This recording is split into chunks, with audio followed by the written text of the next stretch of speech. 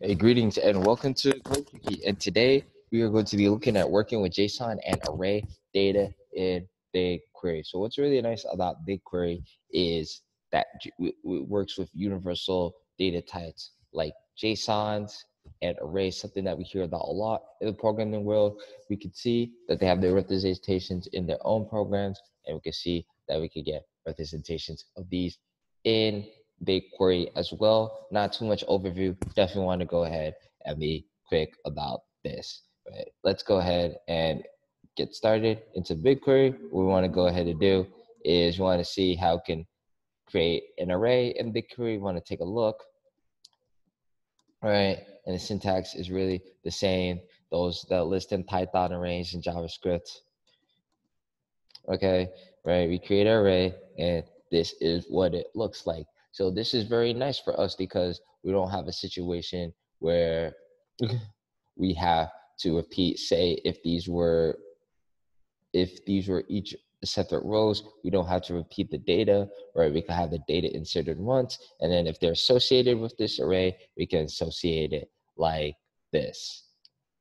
All right, so if you take another look, right? If you want to go ahead and select array, show what I'm talking about, right? You can see that the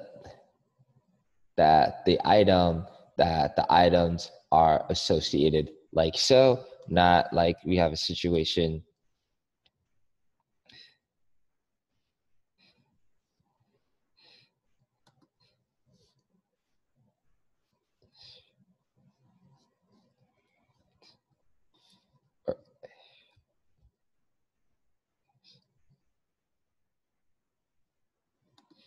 now a situation where our data is repeated. Obviously, this is not optimal. This means more has to be stored in terms of storage, but you have repeated data that you might as well associate. So this is how usually things start out. Obviously, use the unless operator, but I'll show you how it's useful later.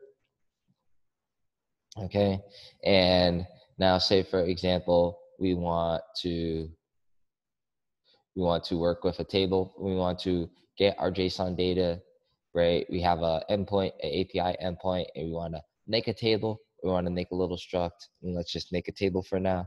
We could go ahead, head back over to our data set, create a table.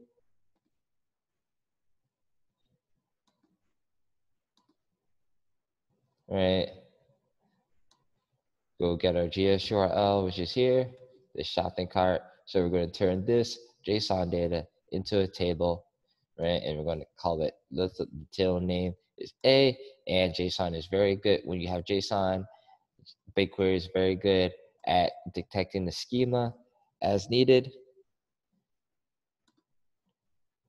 Right, you could take a little preview and we can see the JSON here, right? We have two, so each object represents a row in the table, right? So for the first row, we have a string. The second column, we're going to have an array. So this is representative of array. It's actually one entry, right? But it seems to look like it's 4 here, but it's actually representative of one entry, as well as the total cost, which is one entry, a string, and so on, right? So now we could see, now say for example, we have a situation where that was that unless situation we saw earlier, right? And we see, we don't know what's going on with the data. Let me just go ahead and tell you, the issues might face, you might not know how many unique visitors are in this table. You might not know how many unique dates are in this table. But if we go ahead and use the array aggregate function, right, array ag underscore agg, right, you're going to have much more insights just by looking at the table that we create. You can see here, right, that we have two unique, we have the same visitor, right? If we actually copy and paste, it's actually the same visitor ID, that example, but we have two different dates. You can see that right here. So it's the same visitor looking at items at two different dates, and it just shows us what they saw, right? So now we have more insights. We have one visitor. We're not dealing with a bunch of visitors. We're having one visitor looking at items 2 dates, all right? And then say, for example, we want to see how many items a visitor saw on that day. We could use the array length function. I'll go ahead and use like so. Array length, as you can see here, array length on an array. Array length clearly only works on arrays.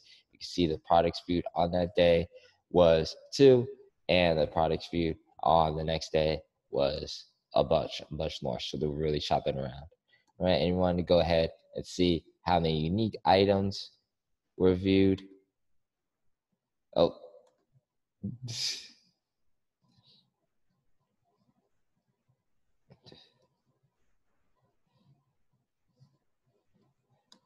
right, because it's not. Go ahead and change that clearly. I'll change that in a bit.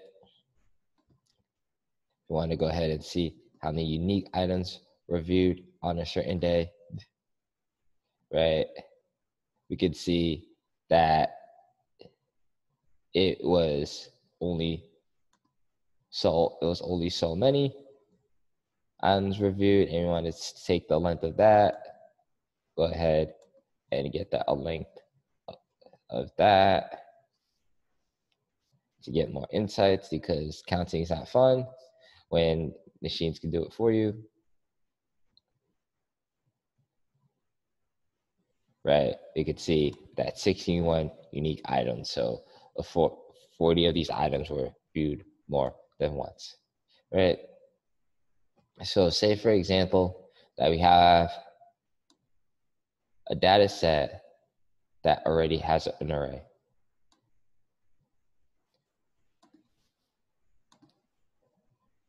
Let's say, for example, for some reason, we just wanted to have these cells, these make-believe empty cells, right? They're really not empty entries, right? This is actually one entry representative. We could go and use the unnest function, right? And replace the array with our variable like so. And you can see here that it actually maps out as needed. Oh, wait, I wrote fruit array. I want to go ahead, unnest as f instead. And then you can see it maps it out as needed, right? So clearly some edits I have to make. I'll go make them later. For the sake of this video and time, let's move on to structs, right? So structs, so array is talking about heading down, but structs are talking about heading across. And it's just a way to really more meaningfully associate your rows, right? So go ahead and take a look at, we take a look at this table here. Hopefully it doesn't have too many columns. I'm going to have to go ahead and say star.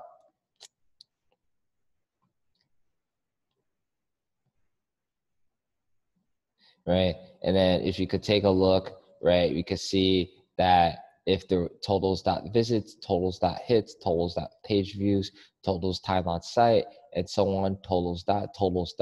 This means all these row columns here are associated with the totals struct, right? The total struct is a column, right, and it's of type record.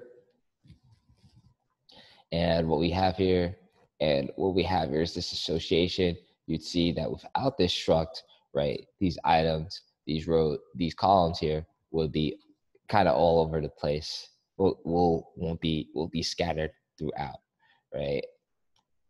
We kind of take a look at that, right? Even though it's going to still associate everything, it's going to associate these structs together, but we can take a look at that with this query a bit, right? We're not too sure what these rows, if these rows are associated or not, those structs. We can go ahead and clearly see that like so.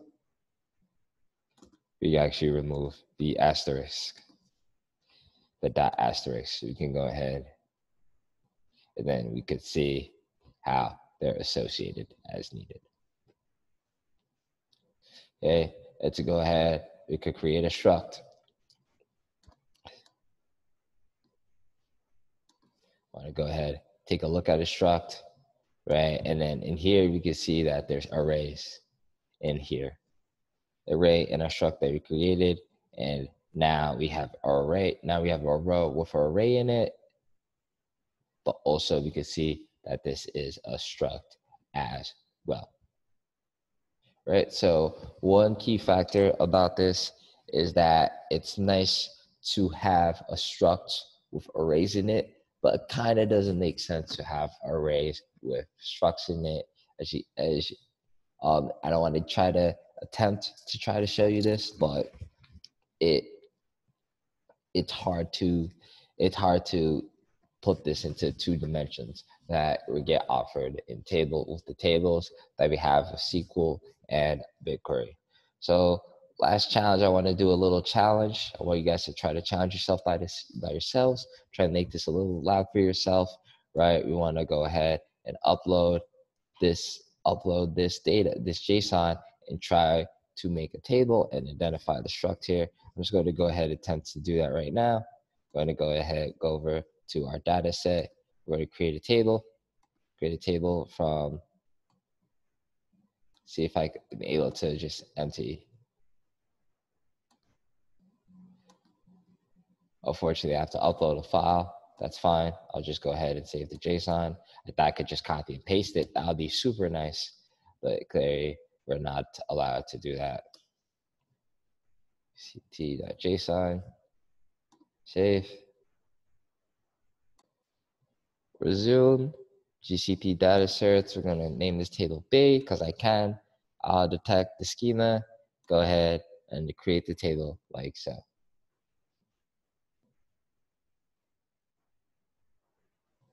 Let's see what happened here.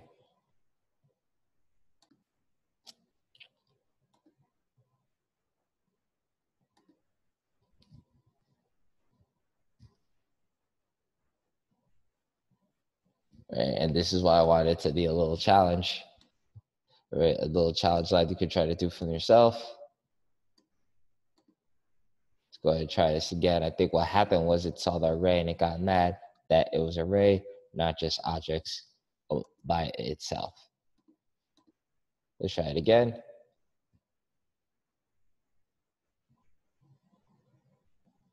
Oh wow. All right. Okay, so yeah, unfortunately, I saw my error. My issue was that wasn't the JSON we're supposed to work with. That was actually the schema we're actually supposed to be using, right? So I'm going to go ahead, go to Google Cloud Storage, right? And I kind of updated the README so that we can go ahead, we can figure out what's going on, edit as text. And what we want to go ahead and do is take this JSON instead, copy and paste like so.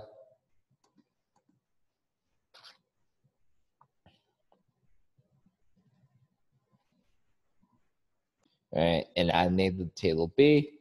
Let's head over to the table, see what's going on in there, right? And then we could see our record, participants type record, right? So we just know, how we know it's a struct, and then splits, node repeated. That's how we know it's an array. Actually, very important. I just wanted to highlight this. We see the type record, and I don't know why they did this. They should have just done type struct, so now we could really know it's a struct, right? And then participants.split is of mode array, so we could know it's array. However, GCP likes to make things hard, right? GCP wants to make money off you. GCP wants you to give them a call and say, pay us and we'll help you. That's how GCP works. It's off money. Obviously, that's why I have so much credit. All right, but money is not that significant. I think they just gave me some money back. That's interesting. But all right, still, let's take a look at preview here. Right, we can see how this goes about, and and the structs is very obvious just to pick up. All right, if you see the dot, if you just see that familiar JavaScript object syntax, right, you know it's a struct. It's you know that the name on the left end of that dot notation is going to be the name of the struct, right? So that's all that we're going to show you for today. Thanks for watching. Hope this video wasn't too long. Please like, share, and subscribe. And in the comments, any assistance you need, definitely with the instructionals that I'm going to leave a link in the video description. I always love to help out. I always love to meet with my YouTube watchers. Always reach out, and I'll be glad to help out. Thanks for watching.